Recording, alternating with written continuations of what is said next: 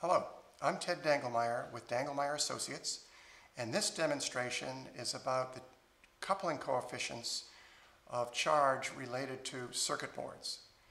As you can see in the sketch behind me, we have a circuit board that is positioned next to and perpendicular to a static generating material.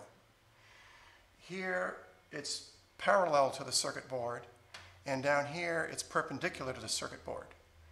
There's an effective capacitive coupling between those two different orientations. So my question to you is, which is a stronger correlation?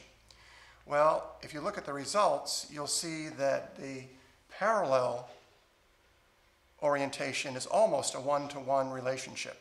So if this is charged to 5,000 volts, it's likely to induce close to 5,000 volts on the board, whereas the perpendicular orientation would be approximately half of that value.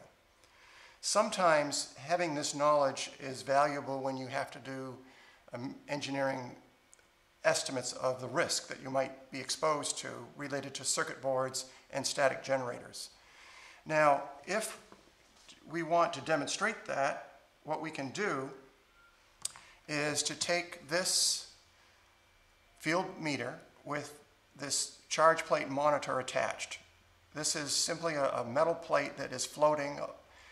This top plate is isolated from ground, in other words, and enables us to measure the response of the field that would induce into this plate. So for this demonstration, what I'd like you to do is to imagine that this plate is your circuit board. And then here is a static generator, perhaps in your manufacturing process, and you're trying to assess the risk. I'm going to turn on the data, and I'm going to charge this insulator and place it on the plate. Now you see from the response here that we're getting, in this case, it's about 750 volts when it's parallel. If I take it off, it goes back to 0, and then as I bring in the perpendicular orientation, it's about half that value. And you can see it's pretty repeatable. Now it's parallel, here it's perpendicular, and it's just about half the value. Again, it's not, it's good information to have and to help assess the risk of various scenarios that you might run into in the manufacturing operation or elsewhere, of course. Ionization may be the answer. Often with static generators, that is the remedy or the proper solution.